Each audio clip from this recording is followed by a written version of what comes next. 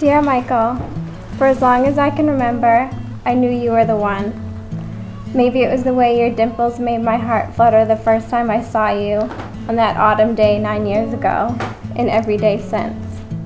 Each passing moment that we have been in each other's lives, it has become increasingly clear the statements that we made while getting to know each other those first few weeks could not have been more perfectly true.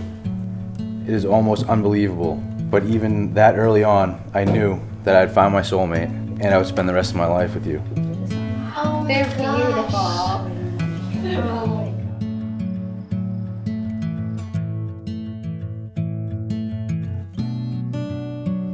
I've always known it was you. I knew you were the man I was going to marry. What I didn't know was how it was going to feel to be the woman up here marrying you. Never in my life has my heart felt more love and happiness than it does in this very moment. A single moment that is the product of thousands of moments, both small and big, ordinary and extraordinary, that we have shared together. It's so nice to have two wonderful families come together as one. It's nice to have so many special people that are near and dear to our hearts be together for this celebration under one roof. It's so nice to be in a church-like setting when people can talk and enjoy each other's company. And that's what we're going to be doing today, enjoying each other's company and honoring a special moment in time for two beautiful people.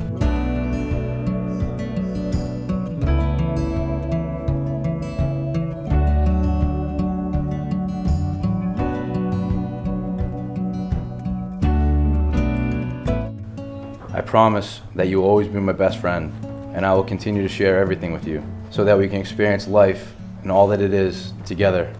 I promise to enjoy the good moments with you and help you through the hard.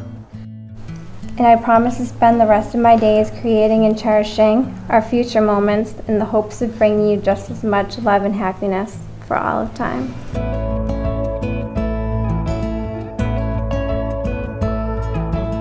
I just want to say first, absolutely beautiful ceremony.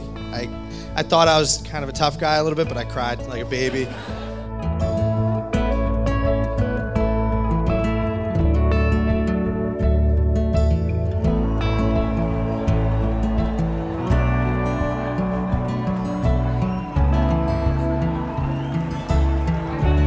You make me a better person, and together, I feel that we are the best versions of ourselves. I love you with all my heart, and I'm so incredibly happy that I'll soon get to call you my wife. By the authority vested in me and in God's eyes and with God's blessings, I now pronounce you, Michael and Taryn, as husband and wife.